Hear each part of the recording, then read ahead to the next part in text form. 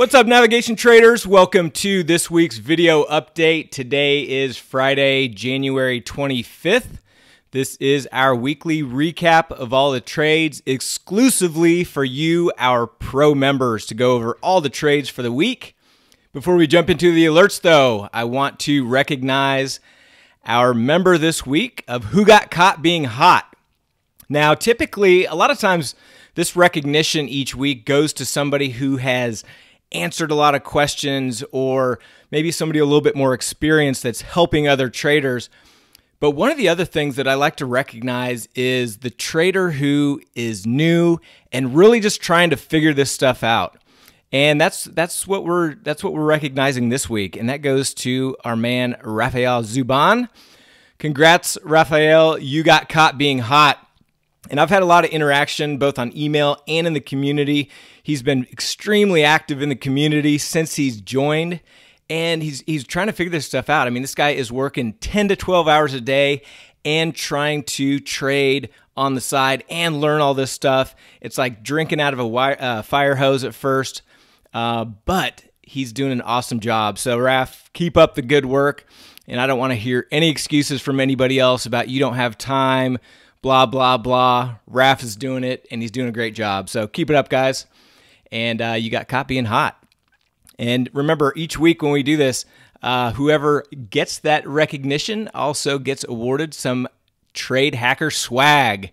So we've got T-shirts, men and women, or a coffee mug with the Trade Hacker hashtag and Navigation Trading logo. So good stuff. I sent Raf the link to get that done, so congratulations. You got caught being hot. All right, let's jump into the alerts for the week. Short week of trading, as Monday was a holiday, recognition of Martin Luther King Day. So starting on the 22nd, which was Tuesday, our first trade was an opening adjusting trade in IWM, where we added an iron condor in the March cycle with 52 days to expiration at that point. So let's go to the platform and take a look at IWM. So we've got two pieces on here. One is, let me go to this one first. This is our previous iron condor. Price came through and broke through our break even here, so we closed out the untested side, still holding our call vertical side here in the Feb cycle. And then the alert that I just mentioned is we added on this iron condor, where you can see price is still very centered, just waiting for some more time to pass in that one. Next trade was a rolling adjusting trade in QQQ. So we have two sets of short call verticals in the QQQ. These were originally part of our iron condor trades, and we've continued to roll those to keep that short delta exposure in our portfolio. And what we did with one of them is we just rolled from Feb to March, and we adjusted our strikes up with the strong up movement in stocks. We needed to adjust those strikes and get back to a positive theta position. If these move outside of our range, a lot of times they start having a little bit of a negative theta position. So we like to get those back in. We're not going to do it right away. Sometimes we'll give it a little bit more time. But in this case, it was quite a ways out of range, so we went ahead and rolled that to extend duration and continue to keep that short delta exposure. So here's the one that we rolled, and you can see price has moved up a little bit since we put that roll on, and so just holding this for that short delta exposure. And then we're still holding our Feb short call vertical as well, where you can see it's moved out of range, but there's still a decent chance that it could move back into range between now and expiration. So we're holding this one for now, and we'll continue to manage that one as necessary. Next trade was an opening trade, and we did a pre-earnings long call in Google, and we did this in the weeklies. Remember, when we're doing these pre-earnings long calls or pre-earnings long straddle, we always want to do it in the weekly cycle that the earnings are announced. So they announced on 2/4, so we did it in the Feb 8 weeklies with 17 days to expiration. And so if we take a look at that trade, right after we did it, let's go to a chart first. Right after we did it, price moved down on us that same day pretty significantly. Let me zoom in here a little bit. So it moved down quite a bit, and then it bounced, came down, bounced again, and now we're back into positive territory. We were just a little bit early on this. I mean, if we would have just waited till later in that day, we would have already been out of this with a nice profit. But we're pretty much pretty close to where we put it on. Got a little bit of profit. Hopefully, we get a little bit of a spike up in early next week, and we can take that off for a profit. If not, we're definitely going to be out of this before the earnings announcement. Next trade was an opening trade in IBM. So this was another earnings-related trade, and this was our post-earnings short put vertical. And when we do these, what we're looking for is if a company announces earnings and the price jumps up and it moves beyond the expected move. So the expected move was somewhere around $7. The price moved up, I think it was around 9 or 10 at the open. So we sold a short put vertical. You can sell puts, you can sell short put verticals. Those are really the two, because what typically happens after earnings is you still continue to get some contraction in implied volatility. So we want to be net short premium. So selling puts or short put verticals is the strategy here. We did a short put vertical to define our risk. And let's take a look at IBM. Up over a percent today, and we're almost at a point of 50% of max profit. And that's what I'm really looking for. When I initially put this trade on, we look for stable to higher prices.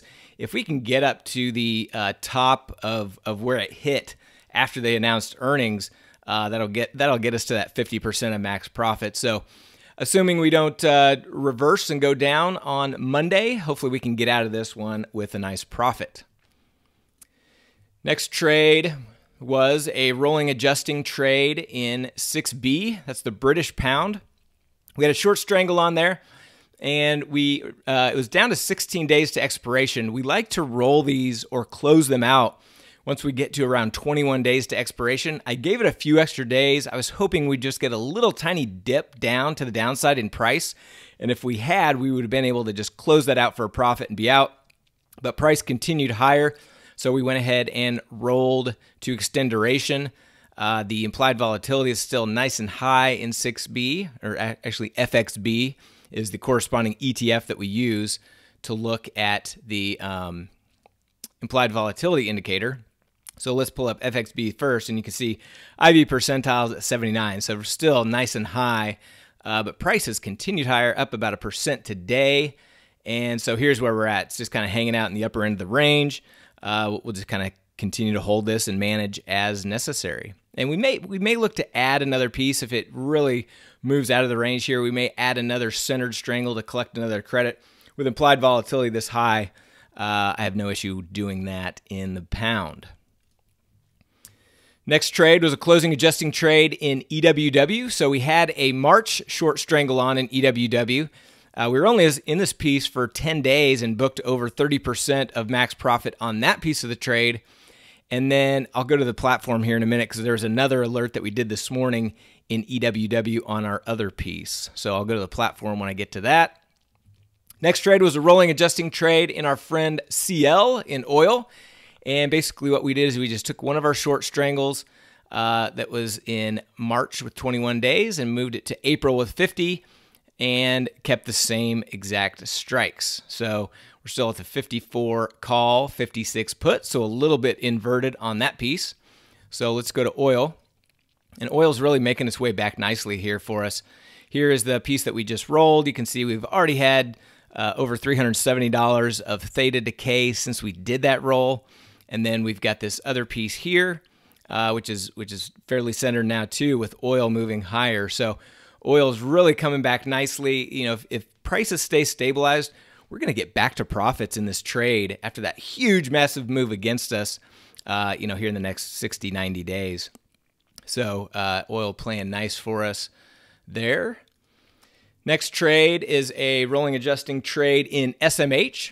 So we had an adjusted short strangle, and we just rolled that out from February with 22 days out to March with 50. And there's very little value left in the puts as well. So we wanted to roll those up. And see, we rolled those up from 85 to 90. So now we have an inverted short strangle in SMH. So let's take a look at that. You can see price has moved up since then even. So we're kind of hanging out near the upper end of the range here. but we're out in March now with quite a bit of time, so just going to continue to manage this. Implied volatility has been contracting, but it's still at a decent level. It's still at 59 on the IV percentile. So if we get a little bit of a pop in implied volatility, we may look to add to this one next week. Next trade, and the final trade, was a closing trade in ZB. So this was our bond trade. Booked a nice profit on this trade, over $400, and implied volatility really contracted in the bonds. And so if we take a look here at ZB, where is it? Oh, it's off the chart here because we're not in it. But let's go to the closed trades is what I was trying to do. And you can see we've got, $421.88 profit.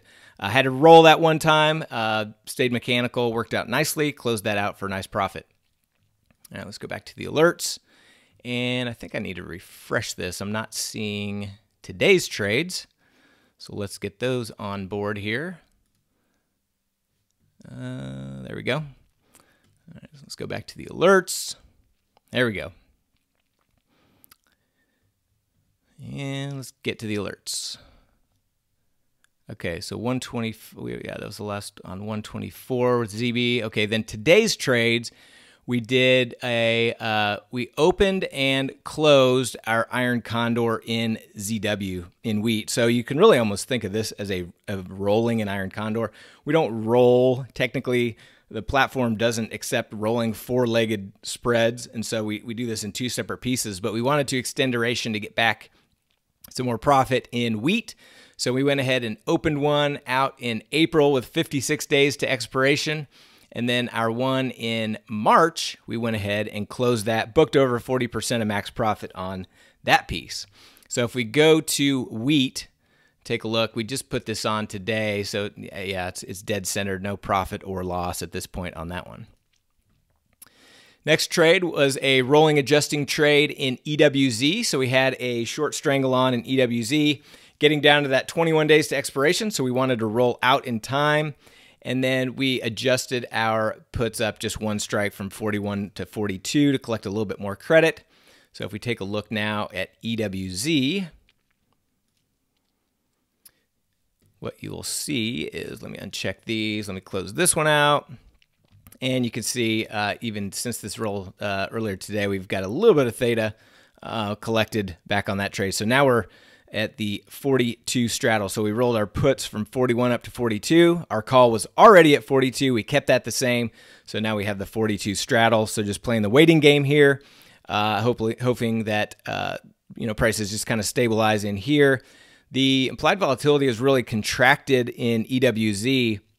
It was quite a bit lower. It popped up, so it's at the 41 percentile right now. But we'll wait to add anything. We won't add anything unless the implied volatility pops up above that 50 level on the percentile indicator. And then pretty much the same thing in EWW. We rolled this one from Feb with 21 days out to March with 49, and then we just adjusted our puts up a couple strikes from 42 to 44, left our calls the same. So let's take a look at EWW. I mentioned in the previous alert we had two pieces on. We had one short strangle that we didn't adjust, and we went ahead and just booked that profit over 30% of max. And that's why this is showing zeros here. That was our Feb that we took off.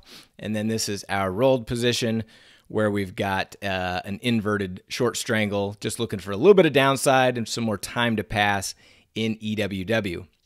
And same as EWZ, applied volatility has been contracting, so we won't look to add to this unless we get a pop higher in IV.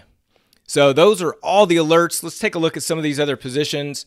ES, we've got this long put vertical that we're holding for that short delta with the up move in stocks. You can see it's a little bit out of our range, so just looking for some more downside to get back into range.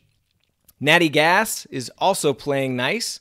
Let's take a look at these individually. We've got the 3.1 call, 3.7 put. You can see prices hanging out right here, getting back some more of that, getting back some more profit in that one. And then the other piece here is the 3.2 call and the 4 put. Now the markets are closed, so that profit line is a little bit elevated. when the markets close, these bid-ask spreads widen out, so you don't want to really pay attention to this when the markets are closed. But still working very nicely. We could use a little bit more up movement in Natty Gas to benefit that piece. Apple, big move today, up over 3%, broke out of our range here. We've got this long put vertical on for that short delta exposure, and so we're in February here. Got a decent amount of time, but we would like to potentially roll this to March to extend duration on that trade and keep that short delta exposure. And by the way, with our short delta to theta ratio, we're right at about 2-to-1 still, which is a great spot to be in. I like where we're at there. And so not looking to necessarily add a bunch more short delta at this point, but just continuing to manage that right around that range, kind of 1-to-1, 2-to-1, 3-to-1. You don't want to over manage that delta exposure because price, can move quickly, and it can take that. If we get a sharp move down, it's going to take away a lot of that short delta automatically, just naturally. So we don't want to over adjust our deltas, but just be aware of where that is, and make sure we're comfortable where we are. Which at 2-to-1, I like that position where we're at. Costco, another short delta position. This is a short call vertical. You can see price, even with the market up big today, Costco is down, which helped our position here. And so we'll just continue to hold this for that short delta exposure. DIA, we've got two sets of short call verticals. One is in Feb. And you can see with the strong stocks, price has moved out of our range, so just holding that to get back into range. And then our other piece here, very similar to the QQQs. This one is in range, and just holding that for that short delta exposure as well. EEM, I actually had an order in to get filled on closing out our untested side today. Price was out here past our break even. There was very little value left in that short put side. If we take a look at it, I was trying to get filled, never did. I didn't want to chase it, so I just went ahead and canceled that order, and so we're going to hold this over the weekend. If we get a move down in EEM, great. We might potentially be able to book that one, or if it moves higher, we may look to add. Actually, I can't remember. Where's the implied volatility here? It's a little bit lower, so we probably wouldn't add at this point, but we would probably just manage it without adding. In other words, we'd take off the untested side, see if we can get a bounce, a drop lower to get back into range, potentially roll it out to the next cycle. We'll see where we're at with everything. But we've got, what did I say? We're in Feb, so we've got about 20 days to expiration, 21 days to expiration left in Feb. I mentioned EWW, I mentioned EWZ, Google, IBM, IWM, IYR. We've got an iron condor going on in IYR. It's well within range here, just waiting. Could use a little bit of downside, a little bit of theta decay in IYR. Microsoft, we've got this long straddle that we put on for a pre-earnings play. Remember, Microsoft announces on the 30th, which is Tuesday, I believe. So we want to be out of the trade by then. Hopefully we can get a spike up in implied volatility, potentially a decent size up move to get out of this for a profit. Otherwise, we may just book a loss. We're not going to roll or extend duration on this one. I mentioned the Qs. I mentioned SMH and SPY. So in SPY, we've got two different pieces here. We've got our short call vertical from a previous iron condor. Let me reset these so I can uncheck these boxes. And that's still in Feb. Oh, excuse me. Sorry.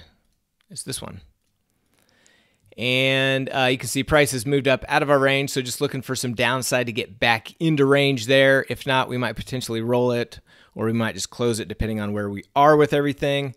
And then we've got this other iron condor where you can see price is now kind of hanging out in the upper end of that range. So could use some downside in SPY on both of those pieces. XLK, another short delta position that's getting a little bit hurt right now with the strong up movement in stocks. And this is a position that I will be aggressive in rolling early next week. And this is what I'm, if you look at the gray shaded area, that's the 1 standard deviation move. So it has a very little chance of getting back into range for us. Not to say it can't, but we're playing the probabilities. So now we're in a negative theta position. If I put the slice right on price, you can see the theta is negative 4 here. So we want to try to roll this, adjust our strikes up, and get back into a positive theta position, and just continue to hold this for that short delta exposure that we want right now. XLV, another short delta position, and you can see we just need a little bit more downside to benefit that one to get out of that. And lastly, XRT, we've got this adjusted short strangle hanging out kind of in the upper end of the range. Could use a little bit of downside to benefit that one. But we are in March, so plenty of time there. So those are all the alerts. Those are all the trades. Everybody have a great weekend, and we'll see you in the community next week. Have a good one, everybody.